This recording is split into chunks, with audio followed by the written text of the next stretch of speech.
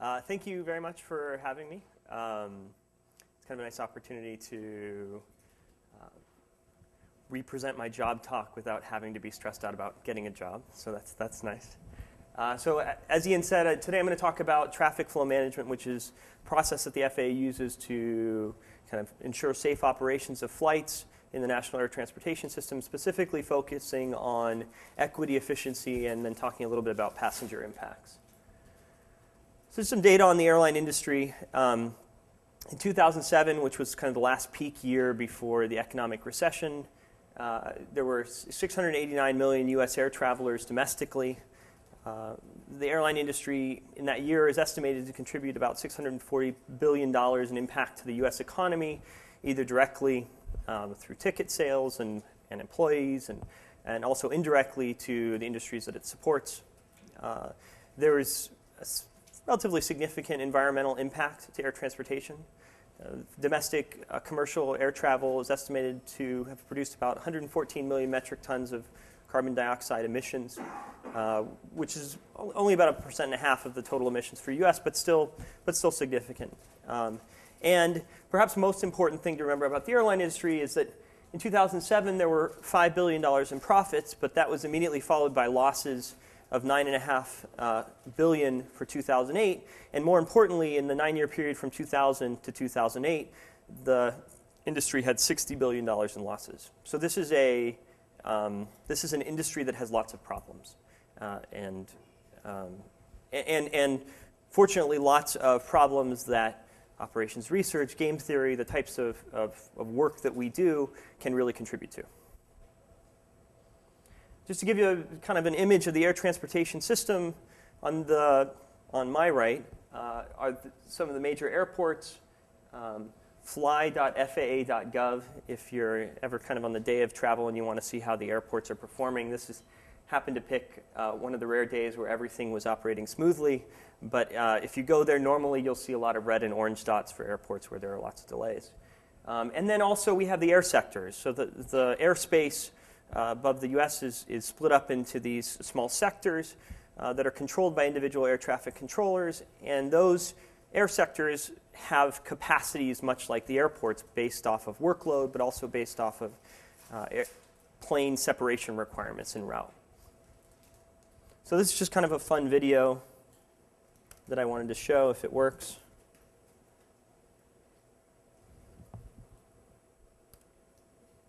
We'll see. It worked when I tested it yesterday. There we go. So this is a simulation created by NASA. They have their FACET tool, and here we have a simulation of the air traffic in the U.S. In the right-hand corner is the UTC time and the number of planes in the air. So right now we're kind of hitting overnight travel. As you can see, there's still a lot of planes, a lot of freight travel overnight, but overnight the system is significantly underutilized. So from a traffic flow perspective, we can always push flights later in the day and create enough capacity. But then as it starts to get into the morning, you'll see the East Coast start to fill up, and then gradually it starts to spread west.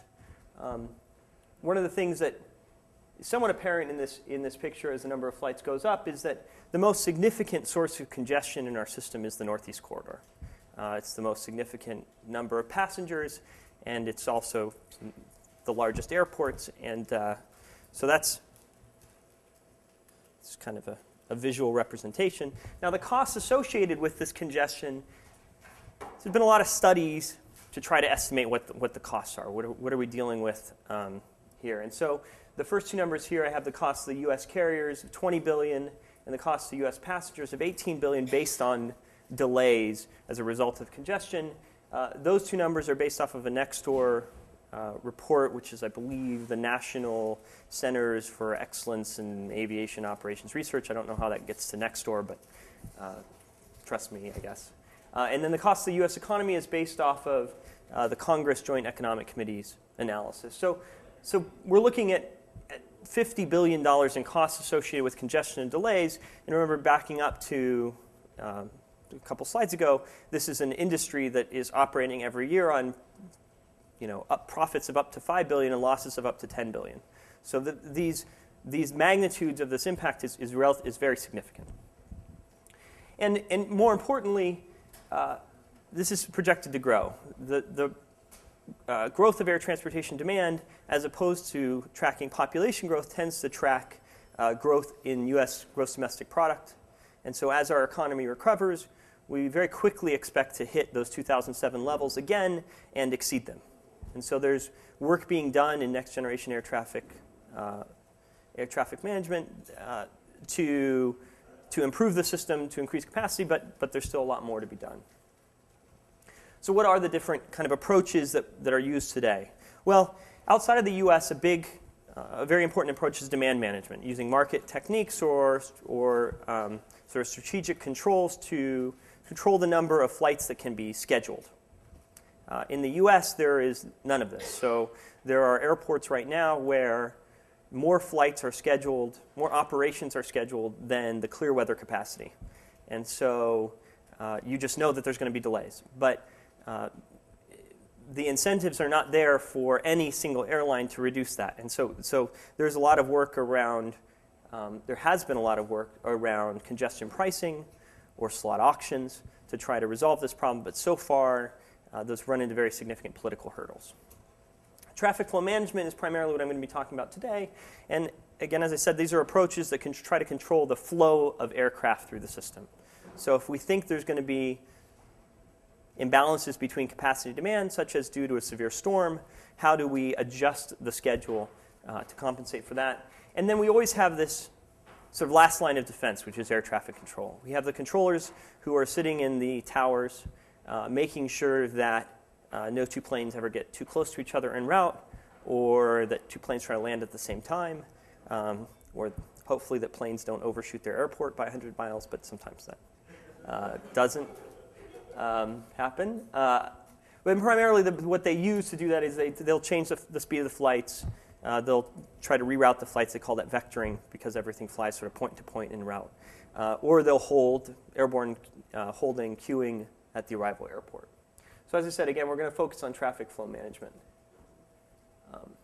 So what do we do? Well, so in this talk, what I'm going to talk about is we're going to develop some computational heuristics, or rather in my thesis, what I've done is we've developed some computational heuristics to make these optimization-based approaches to this problem tractable. What I'm going to talk about today is improving the utilization of these airports and air sectors, those controlled resources that I showed early on, and demonstrate that the ad hoc approaches or heuristics that are utilized in practice lead to inefficiencies. An important issue that is not addressed often in the research is the fact that the system is not just flights. We also have passengers traveling on these flights, and those passengers have connections that they have to make. And so quantifying the impacts of passengers also gives us another lever to play with in terms of improving the system efficiency. And so we'll talk about how we can do that quantification. And the last thing that's kind of ongoing work is tying this all together to coordinate actions between the FAA and airlines, to take this multi-tiered system and use it to allow us to kind of improve efficiency at each of those levels. So as I kind of mentioned, we'll focus on the kind of the second and the third bullet mostly in the talk today, though I will tie it together a little bit with some talk of the work that's ongoing.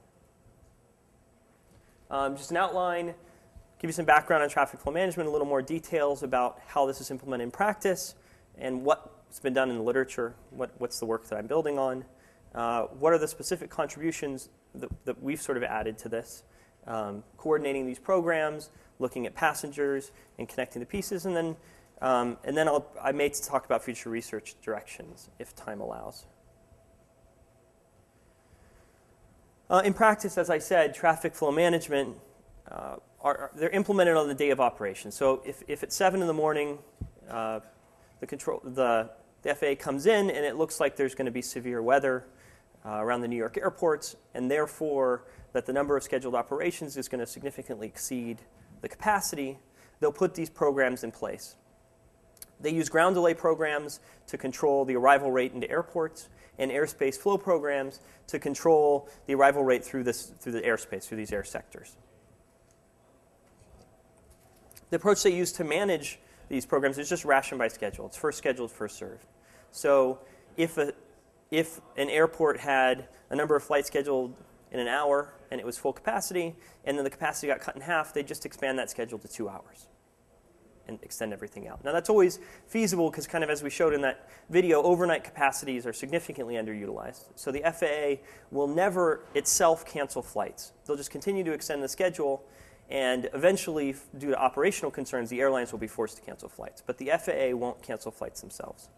The reason this has become very accepted within the industry as fair is because all flights are sort of treated equally, right? It doesn't matter whether it's one airline or another. In fact, it's completely agnostic to the airline that owns the flight, and it also doesn't care about size. Yep.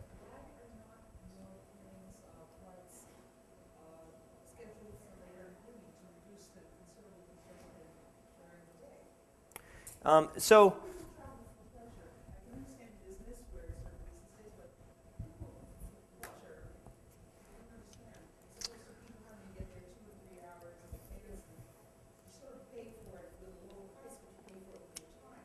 okay, so my answer to that would be yes, there are a lot of people that travel for leisure purposes, but they're not who the airlines make money off of. So a lot of the scheduling approaches that are in place are to try to capture as many business travelers as possible. And business travelers are especially sensitive to the schedule. So when you look at sort of the competitive curves, it's always better to add more flights, even if that increases congestion, because there is a nonlinear relationship between frequency and market share. It's kind of an S curve. So as you increase your frequency, you get a larger percentage of the market share, even though that may lead to costs through the system. So they're not appropriately internalizing the costs of delays, which is why a lot of people have looked at these market mechanisms, because that's if we want to think about an ideal way to internalize those costs, that would be appropriate, but so far there's been political hurdles. And so one of the things that I'm not going to talk about today, but I'm looking at is how do you extend traffic flow management to try to make it so it incorporates some of those costs.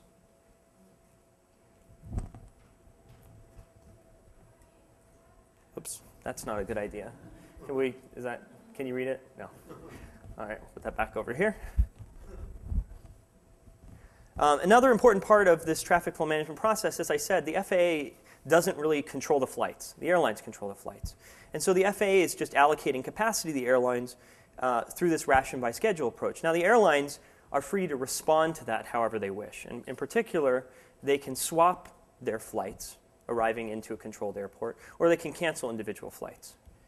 And so this first stage allocation is then directly impacted by these airline procedures. And if you think about it, that maintains feasibility, because I'm giving a set of slots to an airline and now saying to the airline, do whatever you want with those slots, and then come back to me. Those operations that the airline performs can leave gaps in the schedule. And so then the FAA compresses the schedule to fill in those gaps.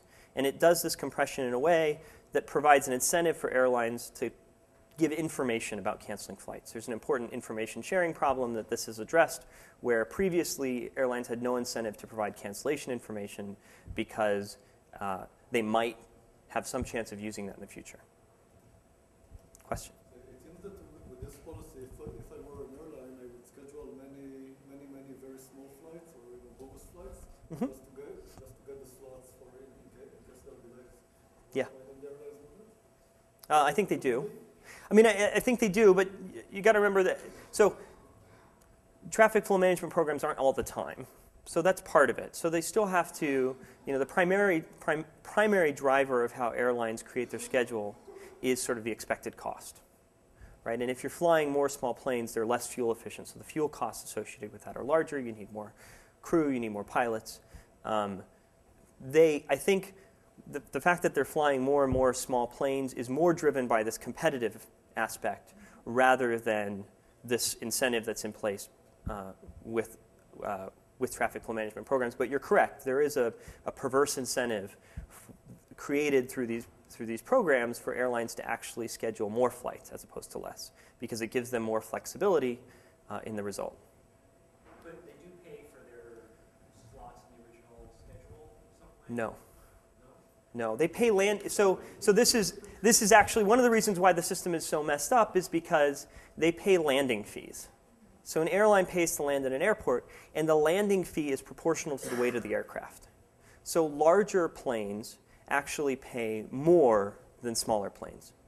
And if you think about from a system perspective, you want to incentivize airlines to fly larger planes because it creates more capacity in the system, whereas right now we're actually doing quite the opposite. So we have a lot of places where there are these small incentives that add up potentially to, with the bigger issue of the competitive nature, that add up to there's just a lot of small planes in our system. And then we repeat steps 2 and 3 as needed, and eventually we come to some solution that everybody's happy with, and then we operate based on that. And then, of course, that solution gets completely thrown out the window because there's uncertainty and the weather changes and air traffic controllers mess with it. But this is kind of the process by which these traffic flow management programs. It's all assumed to be deterministic, and we manage it through this process. In the literature, a lot of people have looked at a coordinated nationwide approach. And what I mean by that is that kind of those 2 pictures that I show with the airports and air sectors, we're going to constrain all of them. So we're going to put capacity constraints even at their nominal capacity levels and create a schedule that satisfies all of those constraints. Right? So large-scale integer programming problem, and all flights are controlled. It's been very popular within the academic community, particularly I think starting in 1994, Bert Seamus and Stock Patterson showed that this formulation for this problem, the connectivity constraints that one flight has to follow another or one air sector has to follow another, can be represented in a facet-defining way, which means that the linear relaxation is closer to the convex hull of the integer solution. So you get a much quicker solution to the integer programming problem. And so there's been a lot of work on that, particularly computational work. But some issues with that approach. Now, one, computational performance is still an issue because if you saw kind of that first picture I drew of all the air sectors, we're talking about hundreds of air sectors, right? 30,000 flights a day on the order of 50 to 100 airports. And so the number of constraints and variables grows very quickly, millions of variables, hundreds of thousands of constraints, depending on how you discretize time. So we still, in a practical setting where we want to be able to run this very quickly, that becomes an issue. Fairness among flights, as I said, ration by schedule, this concept of first scheduled, first served, is very set within the airline industry. They're very comfortable with it. And when you just throw everything into a scheduling model, there's no guarantees that it will be at all close to first scheduled, first served. And so how do we do that in a network setting is an interesting question, something that I'm going to talk a lot about. And then also this collaboration, this fact that the FAA is not really a centralized controller, but is more of a mediator. How do you incorporate that into a model where you're now scheduling every single resource in the system? It makes it much more difficult to think about how an airline could even adjust the schedule that's given to them. Right? How would they swap 2 flights? So in practice, what happens now is because of these controls on the airspace and the airports, a single flight can be impacted both en route and on arrival. And since the capacity allocations are performed independently, each of those ration by schedule allocations gives that flight potentially a different controlled time of departure. Right? We're taking the slot that's allocated either for the controlled airspace or the controlled airport, and we're saying to that flight, you have to wait to depart a certain amount of time in order to get through in the slot that you've been assigned. Now, if those slots are incompatible, then we have a conflict. And so in practice, they use 2 approaches. The first is very simple. I'll call it exemption RBS. But the first is just whatever program is implemented first, the flight keeps that controlled time of departure no matter what's implemented in the future. So the flight's exempted from future programs. The second is precedence RBS, and that's kind of the default behavior. And in that, ground delay programs take precedence because they were there first. I mean, practically speaking, it's sort of ad hoc, and that's the rationale behind it, is that ground delay programs have much longer history, whereas airspace flow programs were not implemented until 2007. I think ground delay programs were started in 1981. So it's typically exemption unless a flight is impacted first by an airspace flow program and then a ground delay program, in which case you just use the ground delay programs one. And so we'll talk about what that means kind of through an example. So precedence RBS, just to go through a scheduling example. So let's assume we have 4 flights, A, B, C, and D. They're scheduled to depart at the times listed, 5:45, 5:15, 6, and 6:15. And they're scheduled to arrive through this flow-controlled airspace, FCA1, which is this polyhedron, and then into LaGuardia, an airport. Right? And A flies directly to LaGuardia, B flies through the airspace into LaGuardia, C and D just fly through the airspace. So now if we reduce the capacity to 1 arrival every 5 minutes for the air sector, we get as follows, right? We just sort of expand it out, as I said. So now the controlled time of departures for B, C, and D are 5:15, 6, and flight D got delayed 4 minutes to 6:19. But if we also reduce the capacity for LaGuardia subsequently, then flight A gets to arrive on time, but flight B would be delayed by 9 minutes. And now it has a conflicting control. Right? So this is what I was talking about in terms of the conflicts. And so we'll just choose to use the one based off of the airport and say you don't get to depart until 5:24. That's this precedence approach that they use. Right? They just pick one. And it results in a total of 13 minutes of delay. So what are the problems with that? Well, the first obvious problem is we originally said we wanted 1 arrival every 5 minutes, and now we've, in the 6:45 to 6:49 discrete interval, we have 2.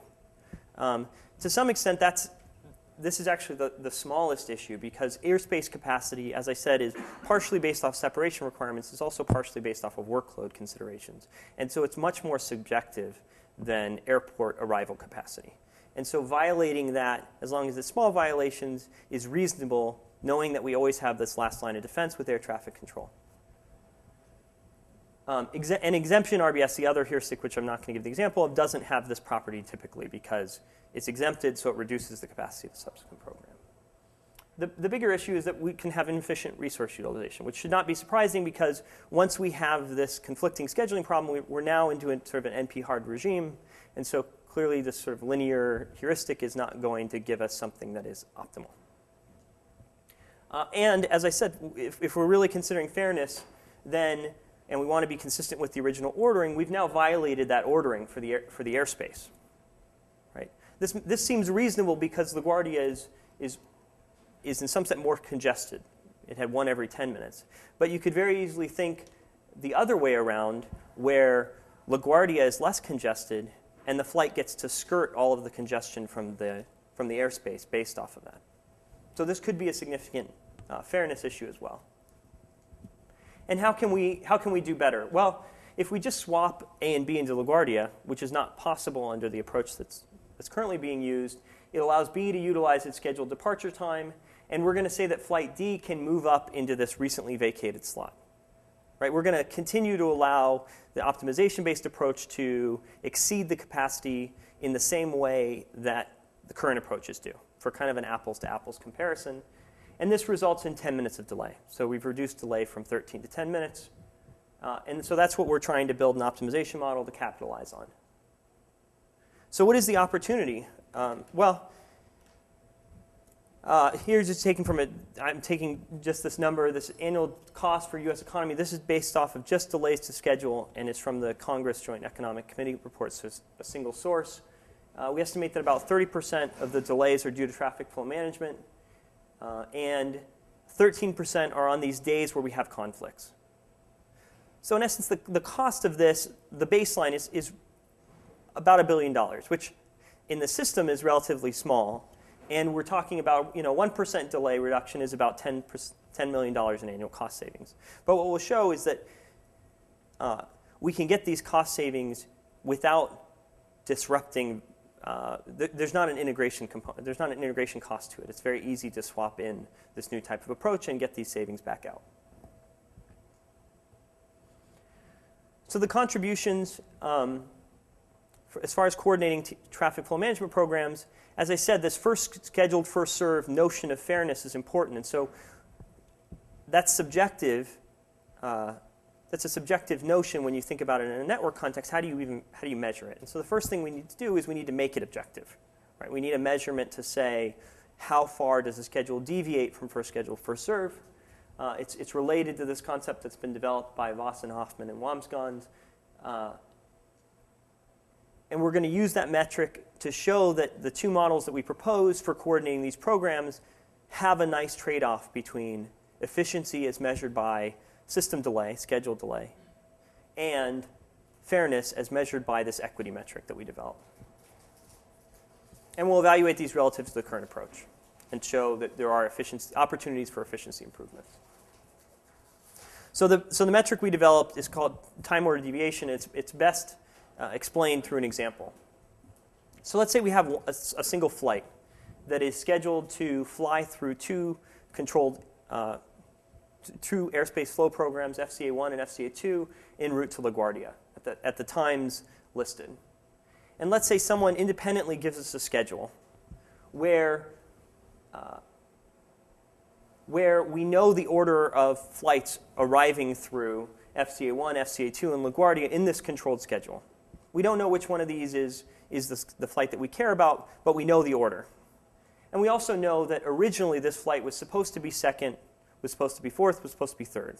Right? So if we strictly constrain to be in the same order, then we'd expect that this flight would get the highlighted arrival slots.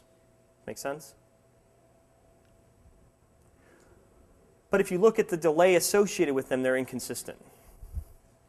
Right? The arrival slot into FCA1 corresponds to 10 minutes of delay. Into FCA2, 7:15 minus 7 o'clock is 15 minutes of delay. And into LaGuardia, 7:20 minus 7:15 would be 5 minutes of delay. So it couldn't get all of these slots, even though from an ordering perspective we expect it, this is incompatible.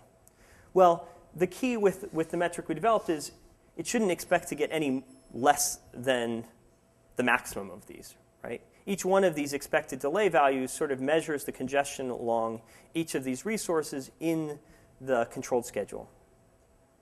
And so if instead the flight were given 25 minutes of delay, then we would say the deviation from the time order deviation is the 25 minutes of delay minus the 15 minutes maximum expected delay. So 10 minutes of unfair delay was assigned to this flight, or 40% of the flight's delay was unfair. And we're going to use this metric to compare scheduling approaches. The official definition, don't have to get too much into the math, but the important thing to note here is that it's not, if we're trying to minimize time order deviation because that's the amount of unfair delay, then it's not a convex objective because we have subtracting the expected delay, which is a max, right? So minus a max, essentially a min of a min. So we have a non-convex, so we can't directly represent this in a linear optimization problem. And so anytime that's the case, what do? Well, first we try to convexify it, right? We come up with a convex approximation of this metric and use that as objective in our optimization model. And then the second thing, the thing that we're particularly excited about is stepping away from the metric entirely. If we just adjust the form of the objective function in this original scheduling model, we get back a solution that matches very closely to this convex approximation without any of the computational limitations. So the key with the convex approximation is as follows. So this is exactly as we were saying before, but here we have our F max of F. And so instead of taking all of the controlled resources along the flight's route, we only take the controlled resources along the flight's route that a priori, before we've done any scheduling, we say would maximize the ration by schedule delay. If we just strictly extend it, right, and ignore network congestion entirely, what would be the resources that we expect to be the most congested? And then we're going to take the average over that as opposed to the max. So by replacing the max with an average, we've now made this something that we can minimize. directly. And just some comments on it. As I said, because we're predicting, we're guessing which resources are going to be the worst based off of ration by schedule. Ration by schedule only picks up the imbalances due to capacity and demand. It doesn't pick up any of the network congestion effects. So this is a good approximation if those network congestion effects are small. If those network congestion effects are particularly large, it's a bad approximation. But it turns out that in practice, there is very limited network interaction between these programs, and so this approximation does end up being quite good. But tractability is a huge issue. Keeping track, modeling this approximation requires us to keep track of the schedule both from the flight's perspective as well as the resources perspective, because I need to know what time the flight arrives, but also what time the third flight arrives into each resource. So now we need two parallel views of the schedule and binding constraints to tie them together. And those binding constraints lead to non-integral solutions. So we get a much larger amount of branch and bound in this problem, but it does give us an approximation of the efficient frontier for some of our smaller problems, and we'll use that as a way to demonstrate that the second approach is a good next step. So the exponential penalty model. So let's say we, again, using this concept of for each flight, what is the maximum amount of delay it would be assigned if we perform ration by schedule independently for each resource along its route.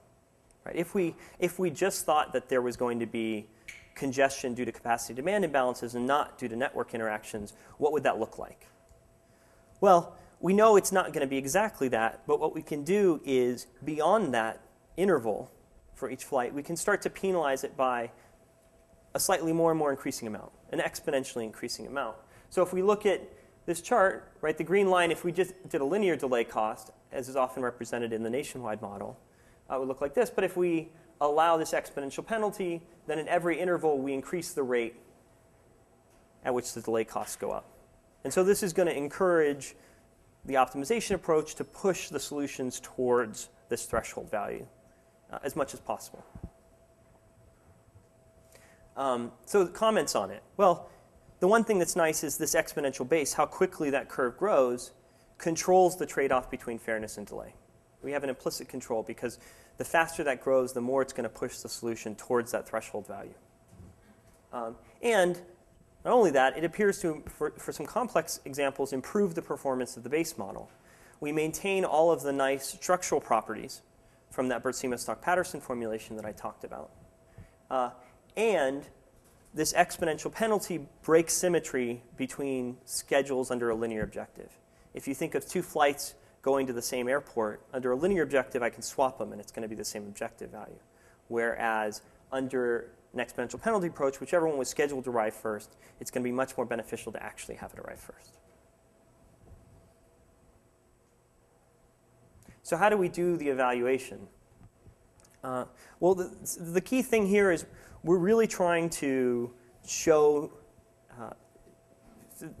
we're not demonstrating theoretical results. We're trying to make the case for implementing this in practice. And so we use historical data. We take data from 2007, which I'll talk about, and develop historical scenarios based on these conflicting traffic flow management programs. We use the two different approaches that are used in practice to schedule, and we also perform an additional compression step, as I mentioned, to make sure that the baseline for comparison is as fair as possible.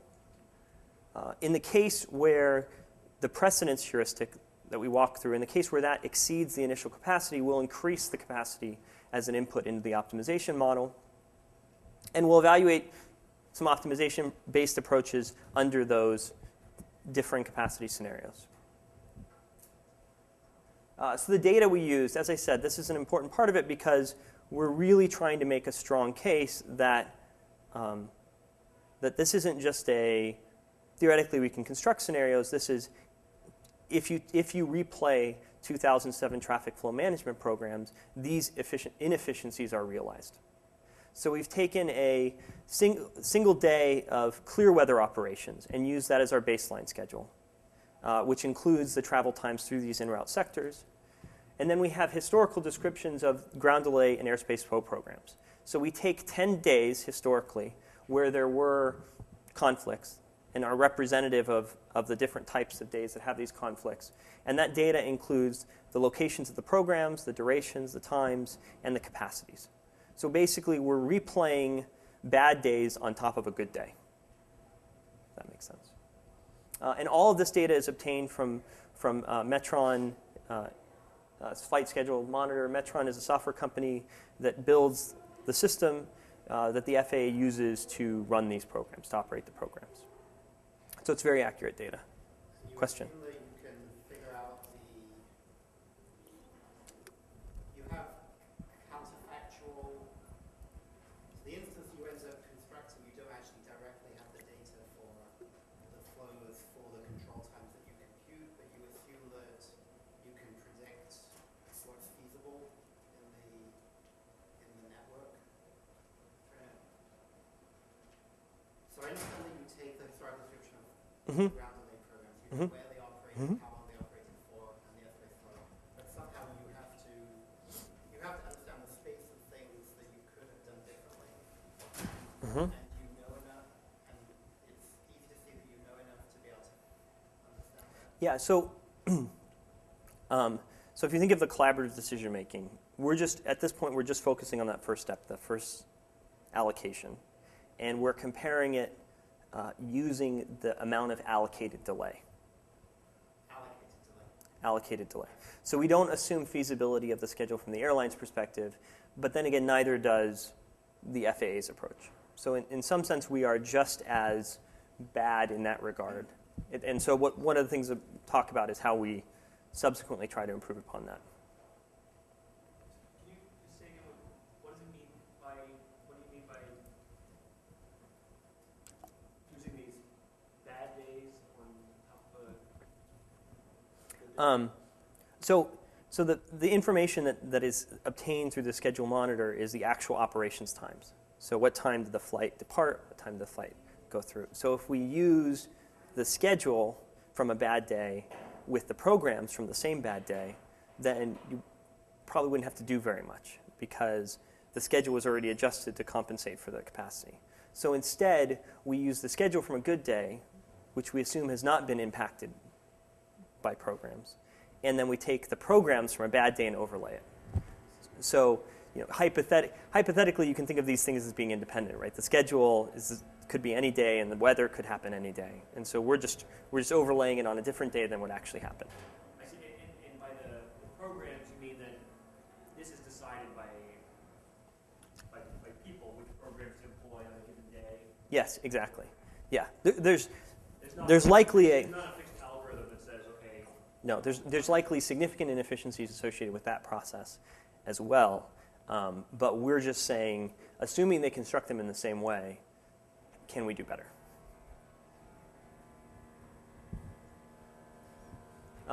So just to give an idea,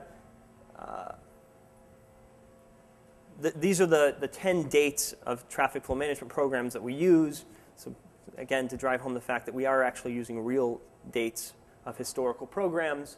And as you can see, the number of flights impacted ranges from 1,500 to just over 5,000. The number of ground delay programs ranges from 2 to 8. And airspace flow programs, one thing that was interesting when we looked at the historical data is it's just 1 or 2. In 2007, when these were first implemented, they didn't use them very much. And so what this means is that the percentage of flights that have potential for conflicts, that are impacted by multiple programs, is actually relatively small. Right? This percentage of conflicts ranges from 4% to about 16%. And any flight that doesn't have a conflict means we don't really have any opportunity to improve. Right? If they're operating independently, then this ration by schedule is in fact optimal. So that's kind of the space that we're playing with. And for each of these days, we use historical capacities, and we also create a hypothetical capacity scenario where we further reduce the airspace capacities what we found was that the airspace capacities in 2007 were actually quite high. So the airspace flow programs have limited impact on the flight schedules, which also means that this conflict is, in fact, overrepresenting the potential. But we thought about it and said, well, as traffic continues to grow, you can add more airports, but the airspace is sort of fixed. And so you'd expect that the capacities relative to the number of flights would go down. And so this is sort of a hypothetical future-looking scenario of if you were to keep the same programs, but look at it in maybe a future capacity type setting, what would the improvement look like? Question? As far as I understood, what you said is that the capacities of the airspace Mm-hmm. mainly determined by the number of people controlling the airspace, right? So it's not that there's really a physical limit in how many things can fly. It's that's part of it. Yeah. So one of the things that people have talked about is dynamic resectorization, which is right now the airspace is fixed, and there's some feeling that makes it easier if you come in and you control the same airspace every day. Then that gives you some comfort that you know how things are supposed to behave. But then that also has the limitation that if it's based off a workload, you're essentially setting a fixed capacity for something that you potentially could create more capacity for by having it adjusted dynamically. There are still limitations based off of separation requirements that are not going to go away, and there are still capacity limitations based off of the routes that flights travel. They tend to travel point to point, and so that creates some issues. But you're right that you could potentially increase capacity. I think there's a discussion of free flight. We were just having a discussion of free flight, which would increase airspace capacity for that reason.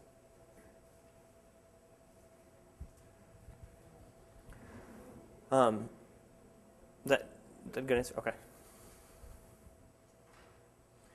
So just to give you an idea of the kind of the approximate frontier, the only day from the historical days that we could actually solve this time order deviation approximation model for was 7/16/2007. But we've also looked at it for sort of constructed scenarios and found that it doesn't quite match exactly as it does in this case, but that the curve for the exponential penalty model tracks very closely. In this case, we see that the exponential penalty model tracks exactly, but it isn't able to explore the lower end of the curve, right? Whereas the time order deviation approximation model, where we approximate that metric in the objective function, we can explore all the way down to the lower right end of the curve. And even here you can see that the exponential penalty is starting to step away, so there is starting to be a little bit of a gap. But as I said, in constructed scenarios, we see a little bit of a gap, but still tracking it very closely. And here what we're looking at just is the percentage of the delay that's unfair. So these schedules are relatively fair to begin with, and the average flight delay. And these curves are generated by adjusting, in the case of the exponential penalty, the base of this exponent. Right? As you increase the exponent, you get a fairer schedule, but more delay as a result. So with this in mind, from this point on, we're just going to look at the exponential penalty model, because that is computationally efficient. We can handle larger scenarios. And here's some results. So in this table, what we have is we have those 10 dates that we're talking about. We're comparing the exponential penalty model to the exemption RBS. It's a more direct comparison because the exemption RBS doesn't create capacity, so it makes it more of a direct comparison. So we have the average amount of flight delay that is assigned through this approach, and what percentage of that is unfair. We have exponential penalty fair is we increase the exponential penalty till we get a solution that's at least as fair. At some point, for certain situations, we can't get something at least as fair, so we just use the heuristic solution. And that's because, again, as I showed in that last chart, sometimes we're not able to explore that lower right end of that curve. But we also consider an exponential penalty approach where we use an exponential base just over 1, but only allow each flight schedule to go 15 minutes beyond the threshold. So we constrain it. So it has the exponential penalty plus a constraint. And as we see, this gives us a little bit more of an efficiency reduction because we can play in that space, but overall, the average percent flight unfairness is still about the same. So through our 10 scenarios, which we feel like are representative, we get a 4% delay reduction if we use this just as fair model, and we get a 4.5% if we say each one doesn't have to be just as fair, but we can only go out to 15 minutes beyond it. And also interesting is if you take that same setup we were just talking about, but now we're using the hypothetical capacities where airspace capacities are reduced further, then you really start to get into these more significant conflicts. Then this percent delay reduction jumps up significantly. Then we can get an 8.8% delay reduction if we use the just as fair model, and a 9.6% reduction if we use this 15-minute limit. Question? Is the average delay a good measure, or does the distribution of delay over flights matter? Distribution matters a lot. So ration by schedule, if you consider an independent program, has very nice properties for the distribution of delay too. It also minimizes the lexicographic assignment of delays. So the number of flights that receive the most delay is less than anything else. And so it has very nice distributional properties, which means that these approaches which are similar to it also have fairly nice distributional properties. The nice thing about the exponential penalty model is it also has nice distributional properties, because if you get something that you don't like distributionally, you can increase the base of the exponent, and you're directly improving that distribution of flight delay. You're going to reduce the tail. So it is, in the paper we talk about it, it is another important consideration of how to set the base of the exponent, is not just getting something that is overall fair, maybe more efficient, but also doesn't extend the tail. And even this one, right, in this case, we know we're only going to extend the tail at most 15 minutes because essentially the baseline that we're using is the threshold. It's a good point. So going back to estimated cost savings. So as I said before, if 1% efficiency gain or delay reduction corresponds to about 10 million annual cost savings. The two different approaches we proposed were 4 and 4.5% delay reduction over this set of representative days. So if we assume that represents the opportunity for a 3 to 5% delay reduction, we're talking about 30 to 50 million in annual cost savings is kind of the magnitude that we're playing with. And the nice thing about this is, as I said kind of earlier, because we're taking in the existing programs as inputs, right? We're not creating programs differently than they are today. This can swap out and replace the approaches they have now. It's essentially just an improvement on this conflict resolution approach, so there's not a huge integration cost associated with it. But this is all looking at delays on a flight-by-flight basis. And as I said, there's a multi-tiered system where aircraft have to deal with connectivity, so what plane is scheduled to fly a sequence of flights, and also passengers have to deal with connectivity, misconnections, flight cancellations, rebooking. And so we'd also like to look at this system from the passenger's perspective, which is what I'm going to talk about next. So passenger-centric analysis, our goal is to measure system performance instead of through flight delays, through passenger delays. And the motivation is from the paper by Bratu and Barnhart in 2005 that showed, based on a month of proprietary booking data, that there is this nonlinear relationship that you would expect, that as flight delays go up, passenger delays go up much faster because they miss connections, because flights tend to be canceled in that type of regime. But it's difficult to perform this analysis more broadly because the data doesn't exist. Right? So the itinerary data that you would need to do this is not publicly available. The data that's there is actually very good data provided by the Bureau of Transportation Statistics, but it's all aggregated either monthly or quarterly. We don't know which passengers are on each individual flight. So our approach is we estimate these historical passenger itineraries and use that to calculate passenger delays. As I said, there's a lot of data. We have planned flight schedules, we have actual flight schedules, we have data on flight seating capacities, we have aggregate passenger demand data, and we have proprietary booking data. All of these are in different formats and have different codes for everything, so there's lots of fun data cleaning and a nice big Oracle database that comes out at the end. but we have a lot of data, which is nice. The U.S. air transportation system is very good about collecting and maintaining data. So our allocation approach is using the proprietary booking data. We train a discrete choice model of passenger utility associated with different characteristics of the itinerary, such as the time of day, the day of week, the connection time, and even flight cancellations. And flight cancellations is interesting, right? Because we don't predict passengers know which flights are going to be canceled, but if we're trying to estimate the historical itineraries, then airlines typically cancel flights that have fewer passengers. So in terms of estimating the historical itineraries, it looks like passengers have a disutility associated with canceled flights. Right? So this isn't really a predictive model, but this is we're going to use this to disaggregate this publicly available demand data. And how we're going to do that disaggregation is we sample passenger itinerary allocations from this aggregate set of data. So we're going to sample them onto individual itineraries from this aggregate set of data just using a simple multinomial logit, right? So the expected proportion of passengers on itinerary I is just based off of the utility for itinerary I divided by all the alternatives. So looking at the validation of this data,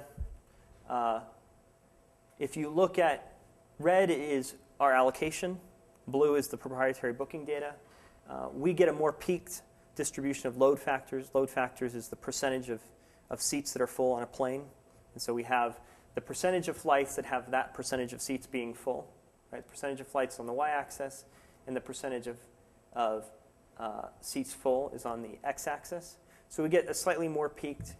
We believe that has to do with revenue management. It's hard to tease out some of those effects, but revenue management has the effect of sort of de-peaking the load factor distribution. Because as it gets to be high, then they'll increase flights, so it starts to spread out a little bit more, increase prices. We do get a similar distribution of connecting passengers with a few more on the far right tail.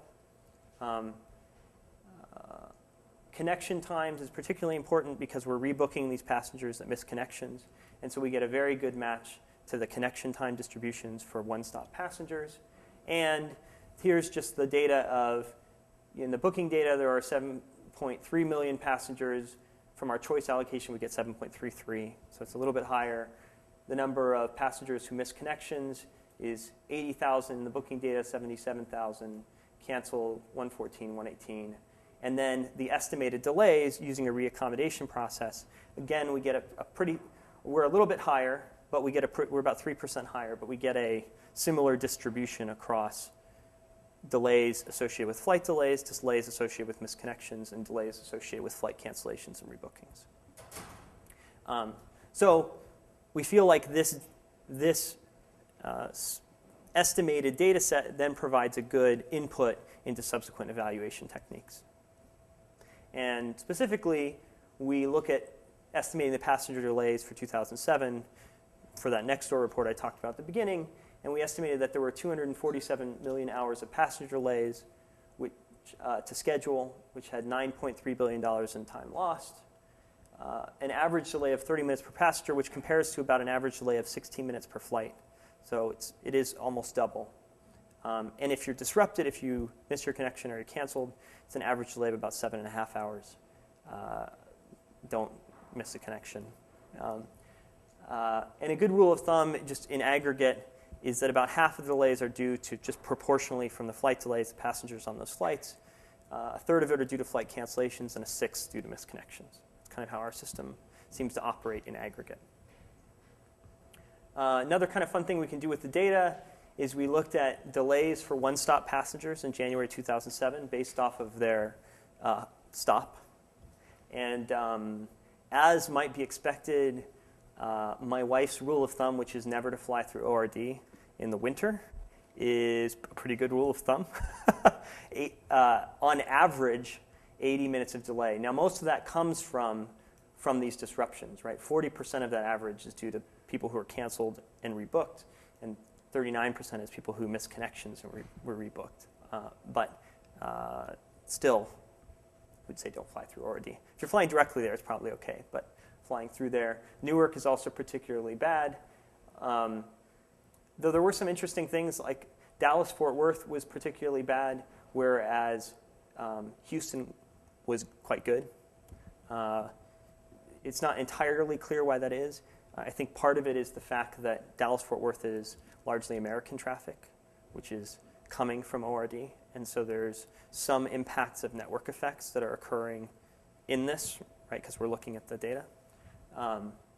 Whereas Houston is continental, and that's their major hub. So they're likely flying a much cleaner network. And then the other thing that we can do with this is use this in kind of this unifying framework so that we can look at traffic flow management in a multi-tiered setting. And that's really the primary goal that we set out for. So using the exponential penalty model, we can allocate capacity to airlines. We can estimate airline disruption responses by having them attempt to minimize passenger delays.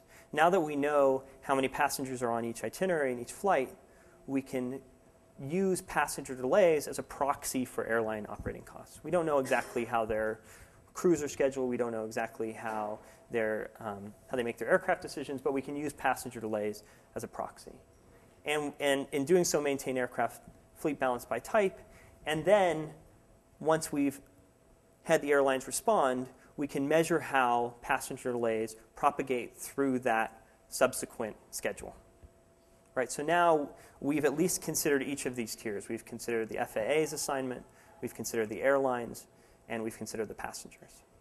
And this allows us to look at things like increasing coordination. Right?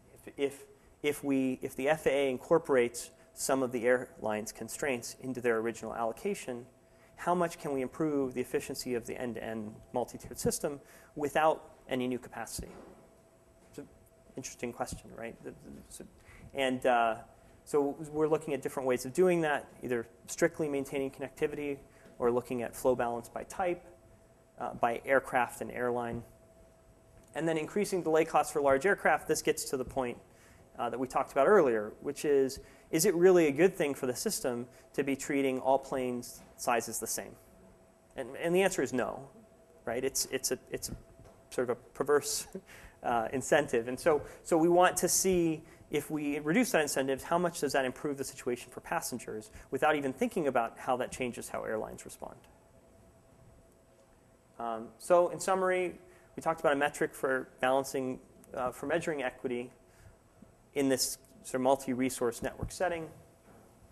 Show that an exponential penalty model for delay cost effectively balances equity and efficiency. Provide an approach for estimating historical passenger itinerary flows to evaluate the impacts of passenger delays in this complex system, and showed how we would tie that all together in the thesis that I'm hopefully completing soon.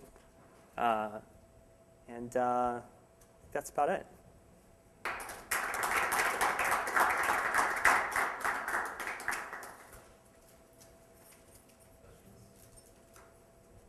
Yes, question. You mentioned again theoretical considerations with the Can you sort of give an outline of what you think the game theoretic challenges are in this line of work? Yeah. So I think there's so one thing that I think is a gap between the academic community and practice is in the game theory setting, we tend to think about what is the approach that has the ideal properties, right? Congestion pricing gives you sort of the ideal responses, and so does slot auctions. But we found that in practice, those are politically untenable. So I think there is some interesting creativity that can be applied in terms of thinking about the political ramifications and how can we come up with smaller changes that may not give us all of the benefit, but have a higher likelihood of actually being implemented. So, for instance, one thing that someone was talking about, we talked about the landing fees.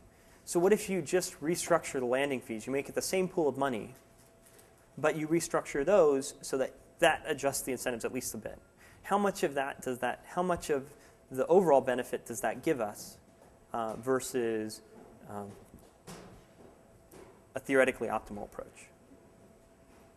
So I think there are some interesting questions there. I think there's also some interesting questions around coordination between airlines. That how do you make it so airlines can best coordinate and use the system resources most effectively? And we were talking about some of that earlier. So those are a couple. But yeah, coordinated system resources. Even one thing that I thought about is passenger seat exchanges. When there's these really bad days of disruptions, airlines tend to rebook passengers on multi-stop itineraries. And so each one of those flights is using up a seat. Now, it may be that another airline can book directly on a single seat. But right now, there's not a good way for airlines to really share that. Airlines will try to book you on their own flights first, and then only as a last resort, put you on another carrier. So if you had more of an exchange-based system where seats could be exchanged, then you might be able to get some efficiencies on some of these really bad days, some efficiency gains on these bad days. Other questions?